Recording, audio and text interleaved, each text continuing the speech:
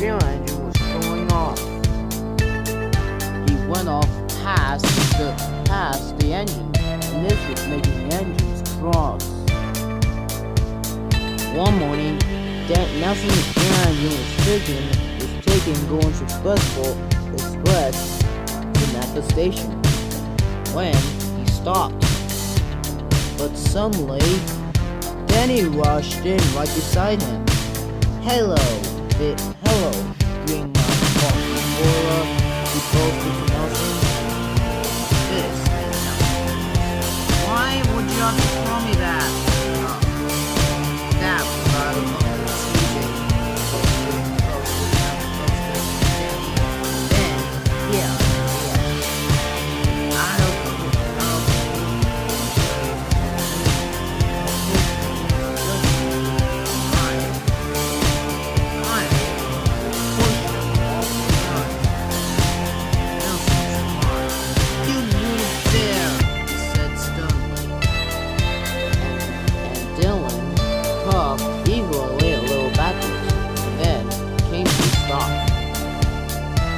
Suddenly, he charged forward, went onto the side, and crashed right into the express coaches.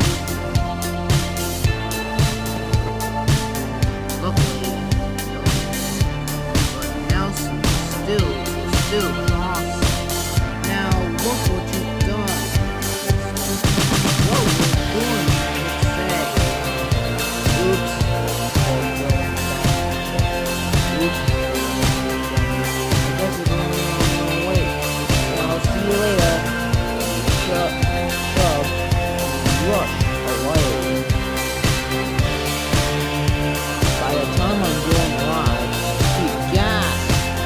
What happened to my express coaches? Nelson told him about Denny carrying off Gordon's express coaches. Gordon was. I'll find out what Nelson has done to this, he said sternly, and puffed away. Good riddance, said Denny. No, we'll get out. We'll begin hope right away.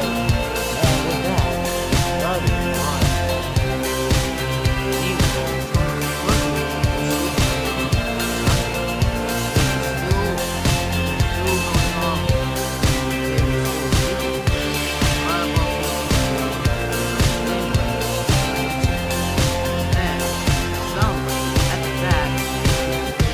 didn't notice Denny was there.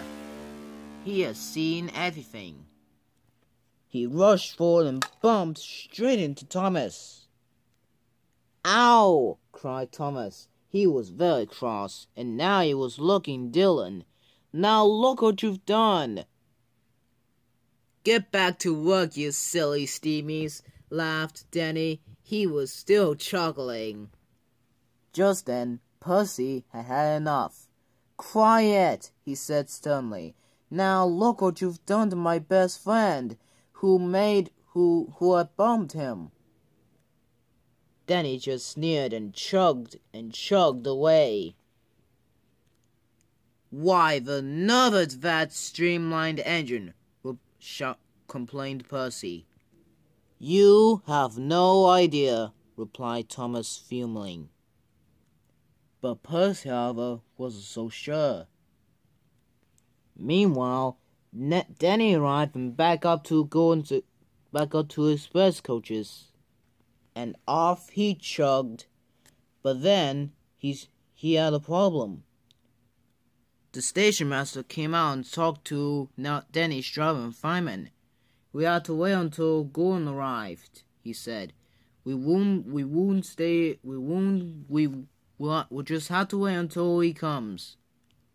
Denny was cross. I can't wait, he huffed. I'm an express engine. Express engines don't wait. His driver was cross with Denny. You can't go yet. We just have to wait for Gordon. But soon, things were about to go wrong. Henry was at the other platform waiting to leave. The guard blew his whistle, and Denny pulled out of the station with all his passengers. But Denny ignored his crew were aware of this.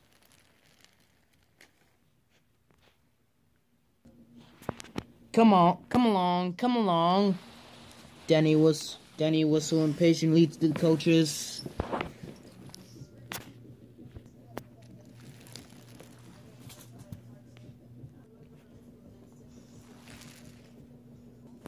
Soon enough, Denny arrived and was starting to go up the hill, but then he had a problem. Denny had run out of diesel oil. Then there was another problem. "Oh no," he cried, and he rolled all the way back down the hill.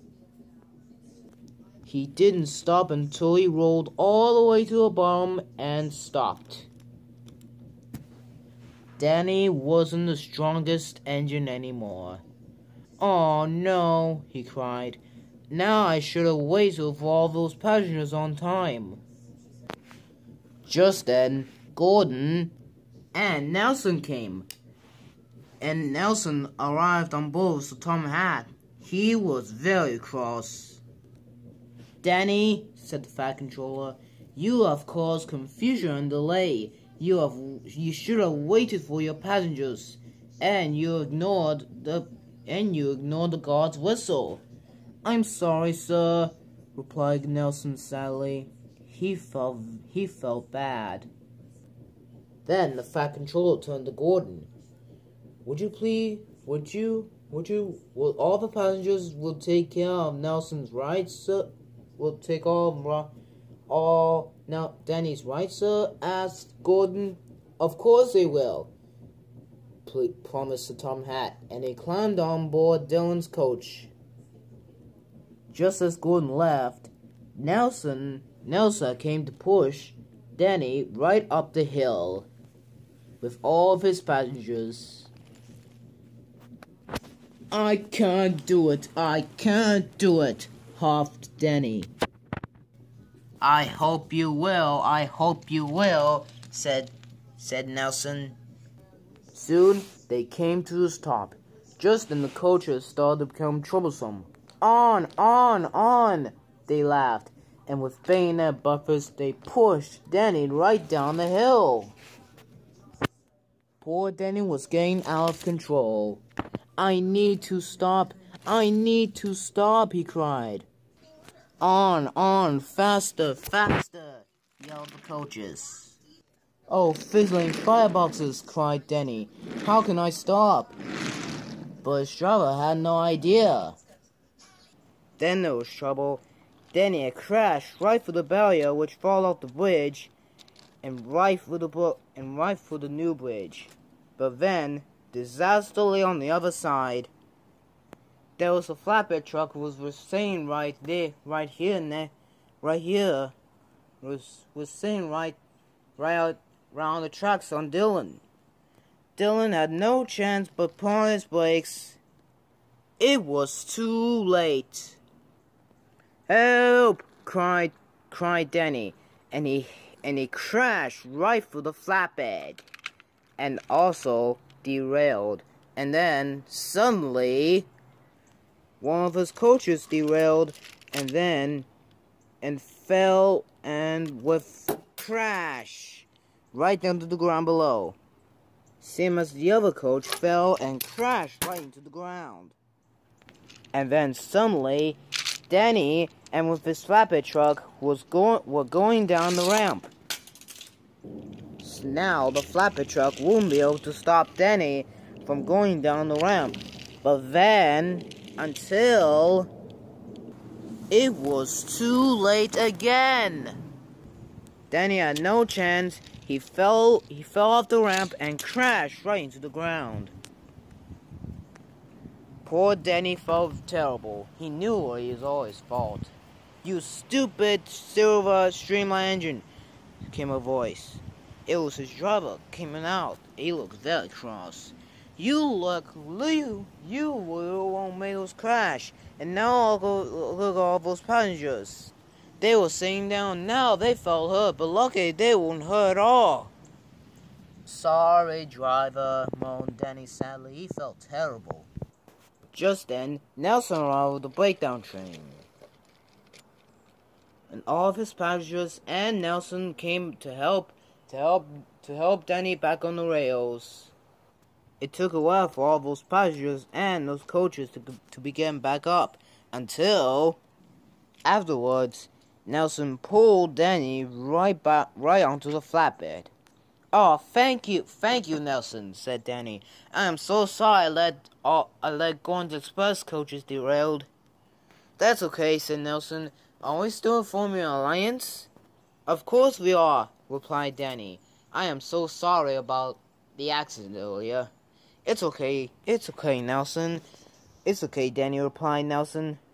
"And sometimes we might be causing accidents, and the Fat Controller would say he was not very impressed." Danny was still very ashamed, and with that, Nelson pulled Danny back home. Do do do do do do do do do do.